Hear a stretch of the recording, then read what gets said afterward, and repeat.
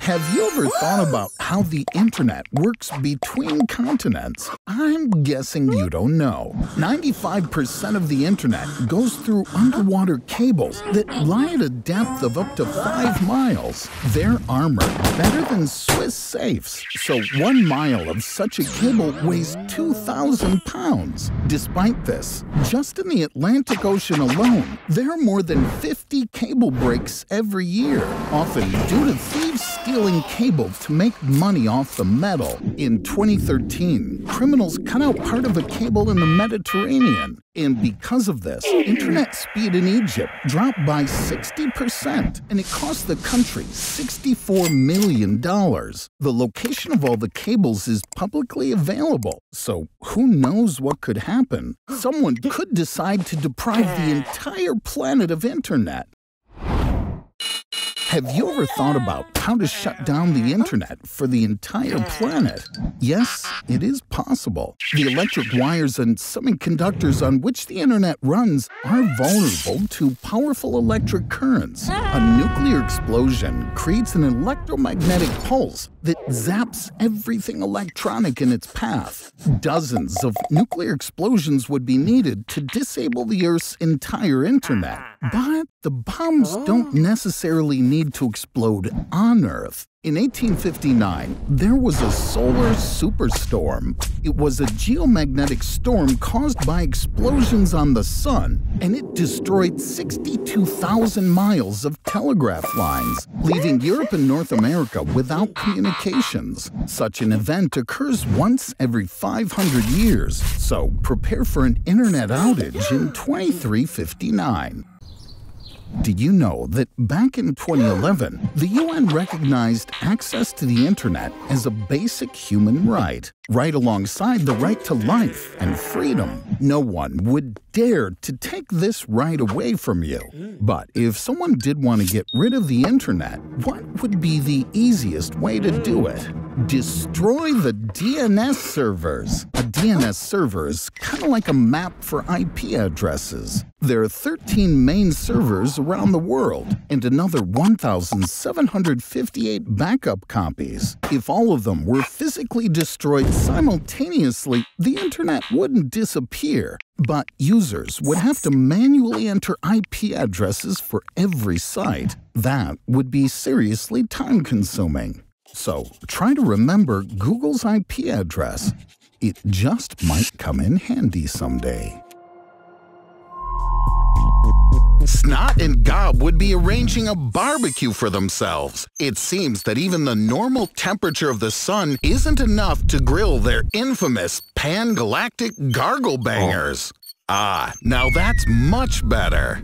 Oops. Solar flares like these are not good, because they usually disable all the power plants and electrical appliances on the Earth. This will definitely negatively affect all vital processes on the planet, particularly in medicine, or such absolutely crucial needs like social networks, likes, and reposts.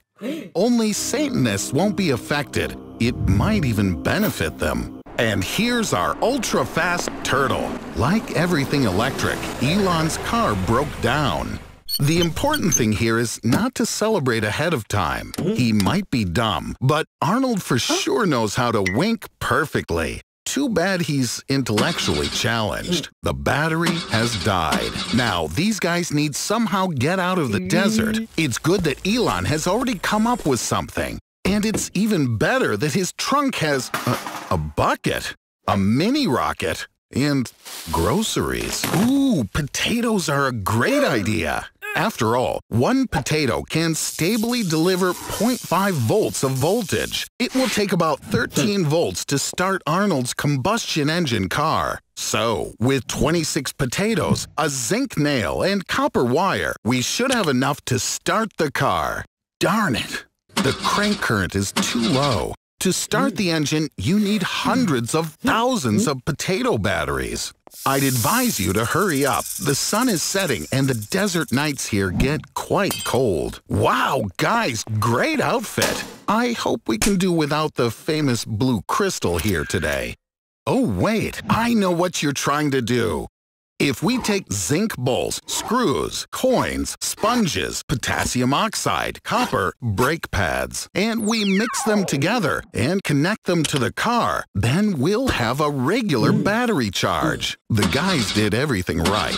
It's a shame that there still isn't enough power to drive. Hurry up, the clock is ticking. Arnold, stop digging around there. Wait, show me what you found. A magnet! This is exactly what we need, Arnold. Hey, Elon, this isn't the best time for that.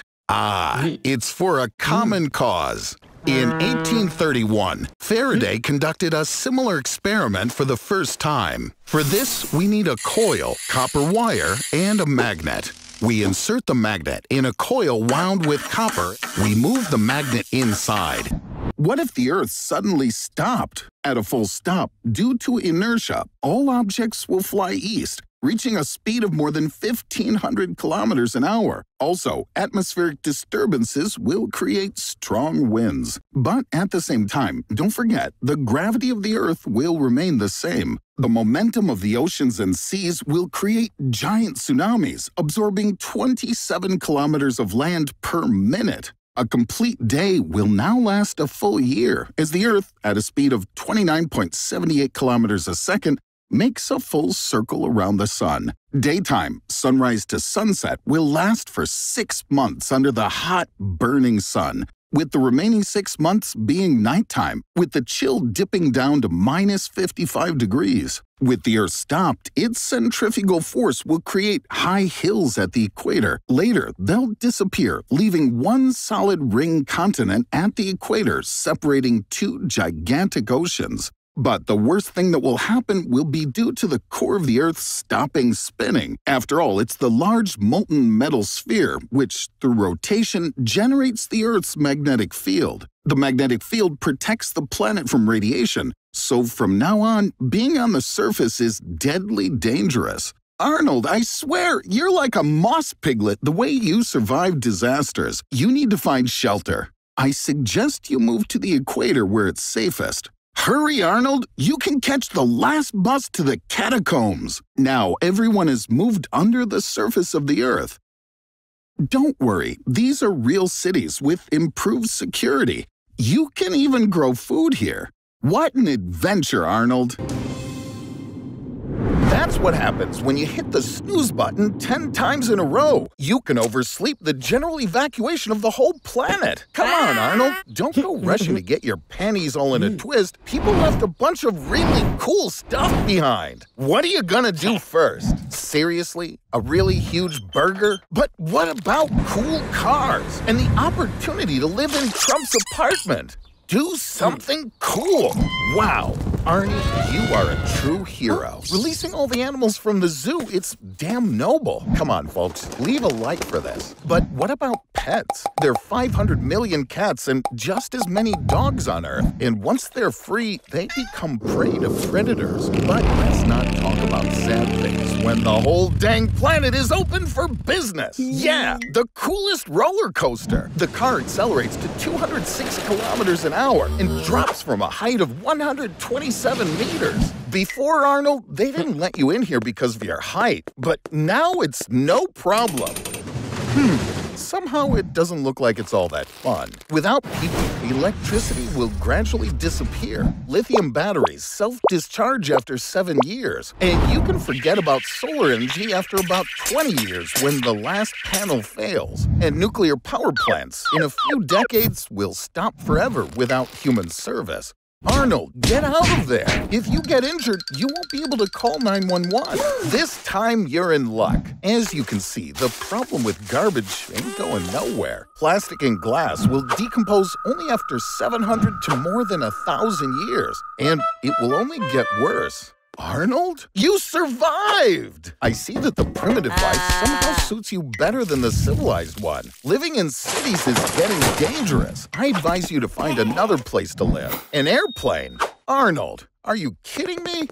Hey, don't touch anything here. Somehow, your imbecility is heraldic, Arnold. You've managed to fulfill the dreams of oh so many. To be absolutely alone on a massive cruise ship. Woohoo! For just a simple 7-day trip, they have more than 12,000 eggs, 380 kilograms of ice cream, and 2 tons of seafood and meat on board. This amount of food will be enough to last you around 5 years if you eat it all by your lonesome. After going on a cruise like this one, people on average gain up to 3 kilograms of excess weight. Cruise ships have a ton of entertainment, so much so in fact that for most passengers, 7 days isn't enough to do and see it all. Oops, looks like we're out of fuel. At full speed, the ship burns up to 5 tons of fuel per day. Now you'll drift in the ocean just like all the other cruise liners do, because it's cheaper than staying in port. Arnold, looks like your vacation's going to be a wee bit longer than we expected. A whole month has passed. I wonder where this current will carry you. Congratulations, Arnold. Now the whole world hates you. Yay. Pack your bags, schmucko. Your vacation is over. Imagine if a wave caught you not in the bathroom, but in the sea. The Black Sea is, in fact, also a large bathtub, just the size of 340,000 cubic miles. It would take about 243 million years to fill it up. The sudden movement of tectonic plates causes waves. The seabed rises several hundred meters, thereby creating the deadly tsunami waves. We're now located in Portugal. The highest waves in the world are formed here. It's like a cheetah, but in the world of waves, because its speed has already reached 60 miles per hour. One Hawaiian surfer caught a 79-foot wave here. For this, he got into the Guinness Book of Records. Have you ever heard of a killer wave? These are single waves around 80 to 100 feet high, which can't be seen even from a ship. They can appear suddenly and imperceptibly. Therefore, there's very little time to save a ship's crew. Killer waves can sink a ship in just one hit. Even Conor McGregor would envy such a knockout. The largest wave on record was formed in 1958 in the Lituya Bay in Alaska. The wave reached 100 feet in height and covered the mountains approaching the bay. As a result, all vegetation up to an altitude of 1,700 feet above sea level was destroyed. And this is the height of 5.5 statues of liberty. On a shore, nature itself will hint at the approach of a tsunami. Animals feel the disaster coming and begin to rush somewhere in a hurry or behave strangely. Birds form flocks and fly away. If on land, get in a car. On a bike, run. Ask King Kong to give you a lift at the very least. It's advised to get to a height of 120 feet above sea level. Arnold, you better get to the top floor of the Empire State Building. The skyscraper's height is 102 floors, or 922 feet. The elevator goes up at a speed of 700 feet per minute, so you definitely have time. Oh, well, that's also possible. Don't shout underwater, otherwise you'll choke. Keep yourself conscious by any means.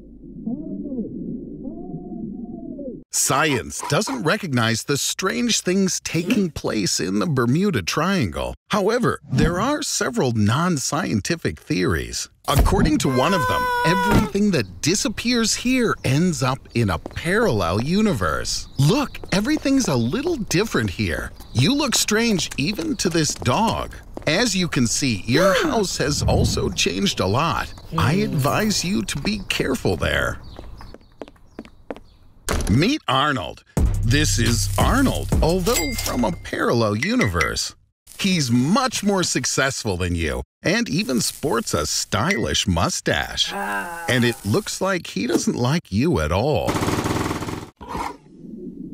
At the bottom of the Bermuda Triangle is the mythical city of Atlantis. Don't ask, because I have no idea why the ancient Atlanteans needed all these planes and ships. But ancient customs and traditions are harsh. Someone like you will be immediately turned into a slave. Or if you can't handle it, you'll be turned into fuel for steamboats.